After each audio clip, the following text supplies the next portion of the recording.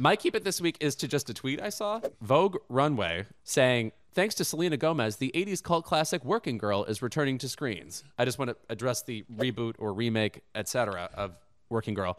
The politics of that movie are pretty ensconced in 1988. Is there anything wrong with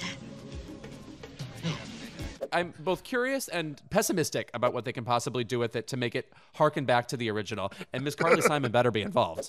We're coming to the edge, running on the water. Second of all, cult classic, come on. Do you mean it's a movie about women? Is that it? It literally is a Best Picture nominated film from 1988, nominated for all sorts of Oscars. Huge financial success, $100 million at the box office. There isn't any room at the top for local girls like us. I'm not giving up. I just feel like if you're going to write a headline about pop culture, it can't be someone who refers to everything as either iconic or a cult classic. It's just not a cult classic. It's a stone cold classic.